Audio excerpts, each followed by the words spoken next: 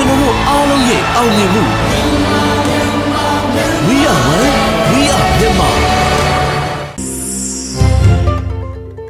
ဒီအခွေလေးကိုတော့ကျွန်တော်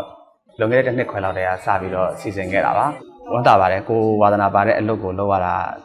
ကျေနပ်ပါတယ်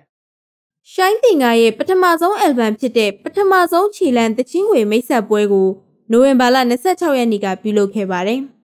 ရှိုင်းတင်ကဟာတီးရီအဖြစ်တချင်းရင်းနေတာကြာပြီဖြစ်ပေမဲ့အဆိုတော်တယောက်အနေနဲ့ပထမဆုံးအဖြစ်ခြေလှမ်းလှမ်းလိုက်တာလည်းဖြစ်ပါတယ်ကိုယ်တိုင်ရေးကိုယ်တိုင်ဆိုတဲ့အပေါ်မှာ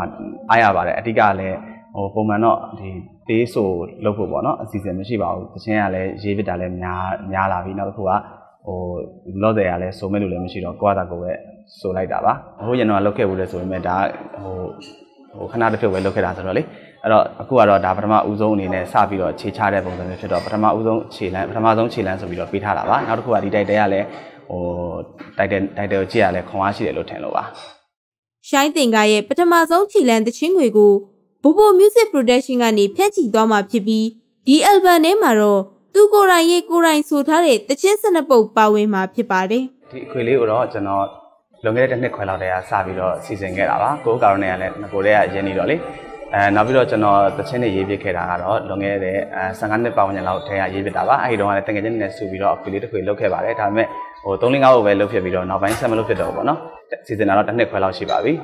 အခွေကတော့ရှေ့လဒီဇင်ဘာ18ထွက်မှာပါဒီရလည်းအကိုတယောက်တည်းဆိုတော့လေတချင်းကတော့ဒီ pop rock နောက်ဒီ hard rock လေးတွေပါတယ်နောက်နည်းနည်းပန်းဆန်တဲ့တချင်းလေးတွေလည်းပါတယ်ပေါ့အများသောအားဖြင့်တော့အလန်းဆွေးတချင်းတွေပါတယ်နောက်ဒီအမျိုးတချင်းတွေလည်းပါပါတယ်တချင်းပုံစံလေးတွေကတော့အစုံပဲပါပါတယ်ဗျအခုကတော့အဲ့ဒီမိုးဆိုတဲ့တချင်းလေးကတော့ဒါအခုအရင်စပြီးတော့ရိုက်ဖို့စဉ်းစားတာတော့တခြားတချင်းပါဒါပေမဲ့တချက်တွေစီကအဲ့တချင်းလေးကြိုက်တယ်ရိုက်ပါဆိုလို့အဲ့တချင်းလေးကိုရိုက်တာပါနောက်အဲ့တချင်းလေးကလည်းအခုကလူအတော်များများလည်းကြည့်ကြတယ်ဆိုတော့ကျင်းတဲ့အားရမှုရှိပါတယ်နောက်တစ်ခုကအဲ့ဒီတချင်းကြောင့်လည်းဒီအခုခွေပေါ်မှာeffect တစ်ခုရှိမယ်လို့လည်းယူဆပါတယ်ဝမ်းသာပါတယ်ကိုဝါသနာပါတဲ့အလုပ်ကိုလုပ်ရတာကျေနပ်ပါတယ်ဒါမှမဟုတ်ဆိုလို့ရှိရင်တော့မလုပ်ဖြစ်လို့ရှိရင်ရမယ်နောင်တကိုပို့ပြီးတော့ကြောက်လို့လုပ်လိုက်တာပါနောက်တစ်ခုကကျွန်တော်ဒီထဲမှာတချင်းလေးလည်းစူးစမ်းပန်းစားရေးထားပါတယ်တချင်းလေးလည်းစူးစမ်းပန်းစားဆိုထားပါတယ်အဲ့ဒီအတွက်ကြောင့်နားထောင်ကြည့်ပေးပါဝေဖန်ကြည့်ပေးပါအားပေးကြပါအောင်လို့ကျွန်တော်ပြောချင်ပါတယ်